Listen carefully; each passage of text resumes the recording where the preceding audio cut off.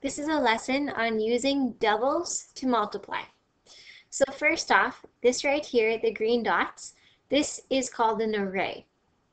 Okay, so an array shows objects arranged in equal rows. So we have equal rows. Here's one row of 3 and another row of 3. So you can use an array to multiply. It's like a picture form of multiply. To find 2 times 3, make an array of 2 rows of 3. So rows go across. So we have 1, 2, 3 here, and 1, 2, 3 here. So 2 rows of 3 counters each. We could write a multiplication fact of 2 times 3, and that equals 6. And 6 I get by adding up all of the dots in my array. Okay, so in a multiplication fact, you can multiply factors to get a product. So this is the language that we use in math when we're multiplying. So factors are the numbers that are being multiplied by each other. So in this right here, it would be 4 and 5 are factors. And then the product is 20. Okay, so factors are with the multiplying sign, and the product is 20. Okay, so keep this handy. If you see that language and you can't remember which is which, that's what this is for. So since these are factors and this is a product, one strategy that we're going to use to multiply in our heads is doubling. Or not necessarily in our heads, but just without using a calculator. So this is our first multiplying strategy. And basically in this unit, you're going to learn a bunch of different strategies for figuring out multiplication facts. So doubling is a strategy that you can use to multiply. And this is how you would use it. It's best to show as an example. So use doubling to multiply by 4. So we know that half of 4 is 2. Okay, so to find 4 times 9, first we need to find 2 times 9. 2 is half of 4. So we'll find 2 times 9 and then we'll double our answer, right? Because 4 is double 2. Now here is an array. Here's a picture to show you what it might look like in picture form. So down here, we've got this array first. So just look at the top array, and this shows 2 rows, 1, 2. So that's where we get the 2 here. And then each one has 1, 2, 3, 4, 5, 6, 7, 8, 9 counters.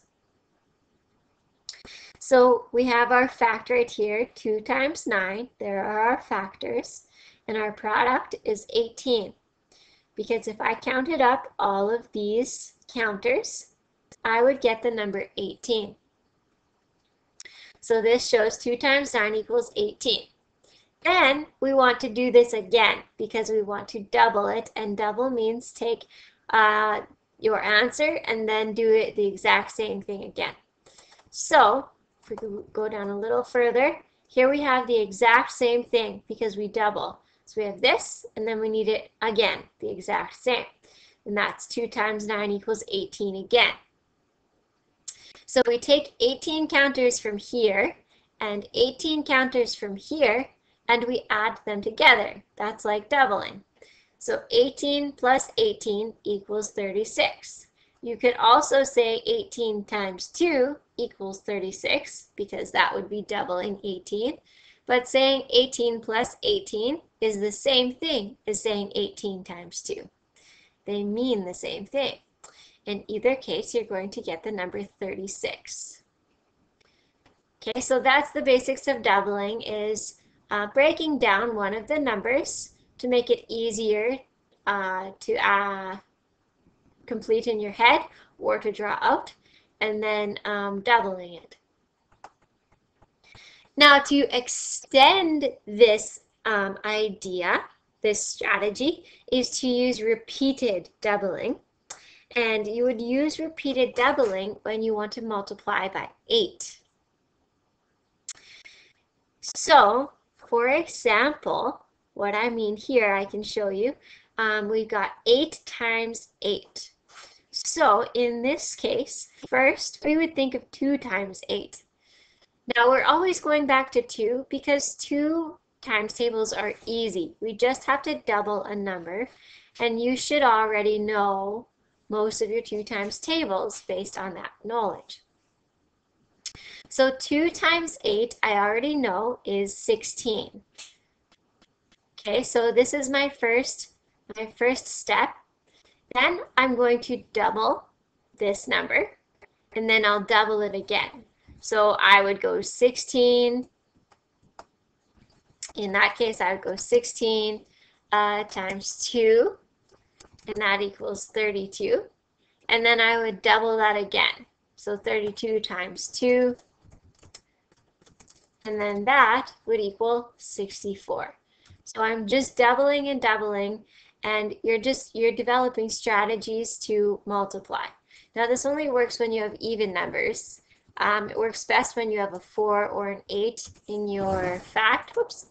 But let's look at this pictorially, what it might look like with counters and arrays.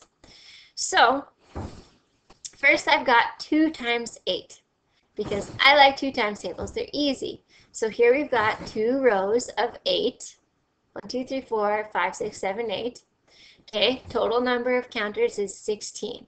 So I could go 8 plus 8 equals 16, or 2 times 8 equals 16. That's the exact same thing.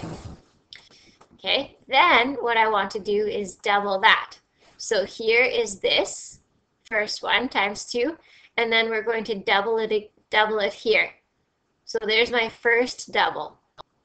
Now I have 4 times 8, or I could say 16 here plus 16 here, and that equals 32. Next, I need to double all of this. So all of this needs to be doubled again, so that's 4 rows. So if we go down here, I've got 4 more rows. 1, 2, 3, 4. So this is doubled everything that we've already done. Now we know that everything we've already done is equal to 32.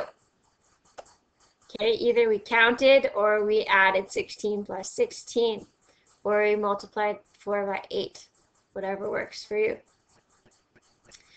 Okay, so then we double it so that we know that up here is 32 and over here is 32. Now remember, this is just up here. It just doesn't fit on the screen all at once. Okay, so 32 up here plus 32 up here. We're doubling 32. 32 plus 32, we've got a 2 here and a 2 here. That equals 4, and then 3 plus 3 is 6, so that's 64. So 8 times 8 is 64, and that's one way that we could figure that out. We're going to practice that way today. Okay, now the whole point of this is to just begin with a fact that you know, and then double one of the factors and then multiply, right? You're doing something that you know and applying it to something that you might not know. So what you need to do right now is pause the video, and you are going to find 4 times 3 and 8 times 6 using doubling. Now you may already know the answers to this if you've memorized your facts, but I need you to show that you've doubled and practiced. Okay, this one's purposely easy so that you can practice and figure it out. So pause now and then we'll go through it. Okay, so let's do this first one together here. So we've got 4 times 3. So to use doubling, we take half of 4, and that is 2. So 2 times 3, we're going to do, we'll find that, and 2 times 3 is 6. And then we need to double that, so we would go 6 plus 6, and that equals 12. So 4 times 3 equals 12. That's how we can show that. We could also draw a picture. We could go 1, 2, 3, 4, 5, 6. So that's 2 times 3 equals 6. Then we can do that again. 1, 2, 3, 4, 5, 6. Whoops, that's not a very good array. And then 2 times 3 equals 6. then add those two together, and that equals 12. Whichever way works for you. Okay, and then over here we have to use repeated doubling. So in this case, this 8, we're going to make it into a 2 at first, because I know that 2 times 2 times 2 equals 8. So 2 times 6 we start out with.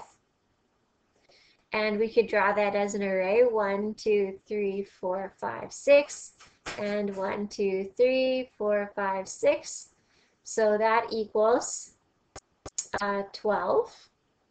Then we need to double this one right here. So 1, 2, 3, 4, 5, 6. 1, 2, 3, 4, 5, 6. And that equals 12 again. Then we need to double this whole thing. So we're going to double that. 12 plus 12, that equals 24. So if we do this again, and I'm just going to cheat here with my computer. So here we go.